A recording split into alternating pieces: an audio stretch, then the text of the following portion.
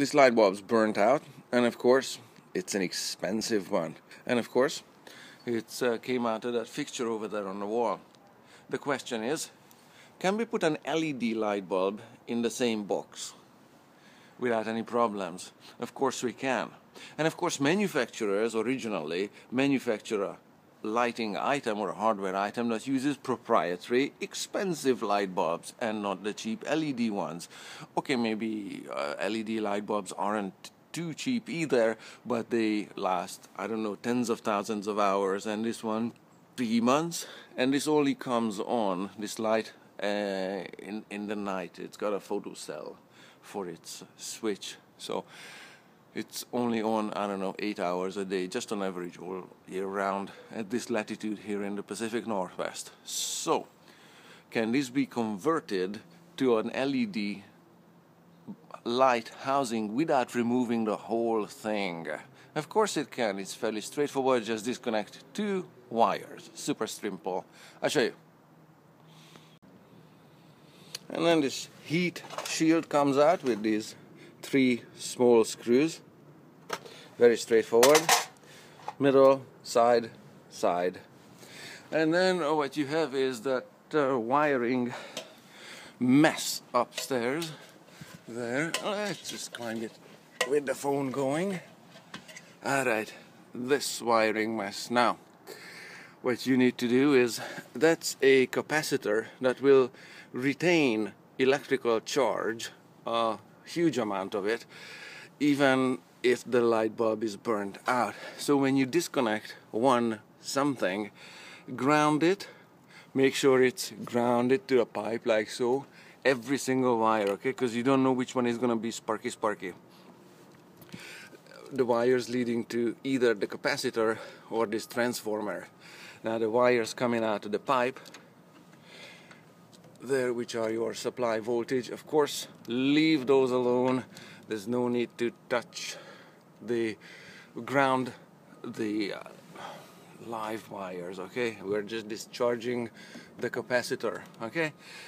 These plastic things are so fried that they are brittle and they just break away. You cannot possibly save them, so just cut everything out. Make sure that you leave the original little pigtail that was leading to this socket here. That's the white one. I'm just gonna have to cut the wire there, and the black one, I'm gonna cut the wire there. And we're gonna just connect this black and white to that pair of black and white, and we're done. And I'm gonna get rid of all of this proprietary garbage there that doesn't need to be there. The socket is a standard Edison socket, so an E26 standard light bulb will fit into it and will work fantastically well. And it says maximum 175 watts. Yeah, I think I'm gonna put a 10 watt high lumen LED light bulb into it, and that's gonna be the end of it, this proprietary mess here and there. So that would be the battle plan here. So the removed components are back on the ground there. We'll look at it in a sec. And here is all this space, so fairly straightforward, yeah? White to white, black to black. Alright, don't get electrocuted. Work as ever with proper electrician's tools, insulated handles, whatever. And of course, goes without saying, if you're not sure about all this, how to do it, just get an electrician. It can be done very straightforward, just like this. So this is how the finished installation looks like. That's all there is to it. All it needs is a light bulb. Now if you're wondering what this ground wire is doing here, there's nowhere to connect it to, so nothing.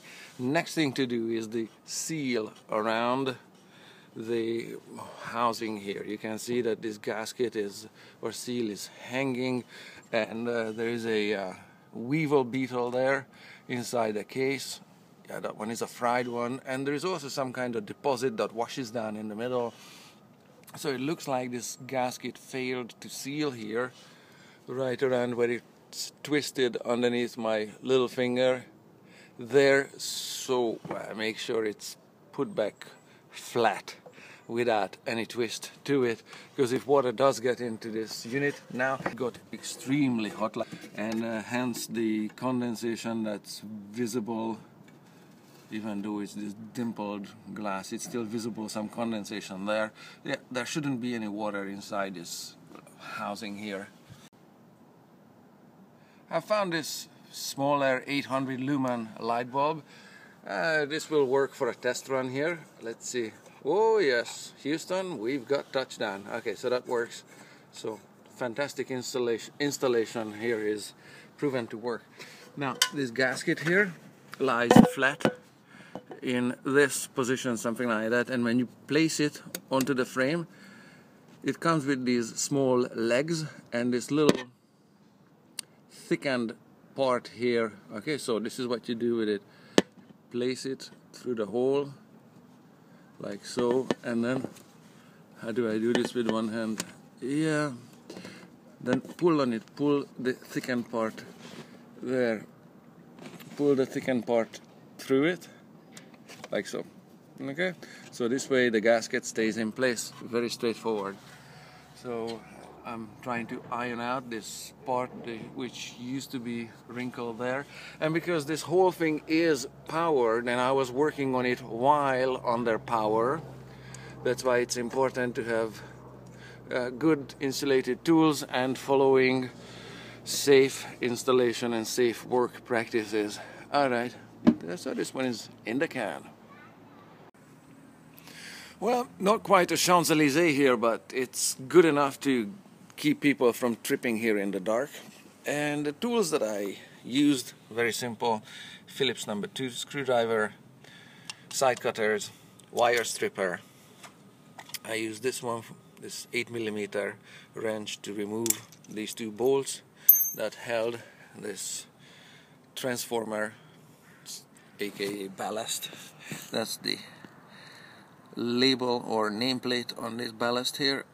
There we go. And it leads to a 10 microfarad capacitor, which is parking over here. So that's basically the carnage, and that's how you can deal with this kind of misery caused by this proprietary light bulb and fixture situation. Done. So now, what do I do with this stuff that's piling on the deck here? I don't know. Oh, I got an idea. Gentech 10 microfarad capacitor for sale. Anybody with a matching ballast, 122, 77 and 347 input voltage. Anybody for sale.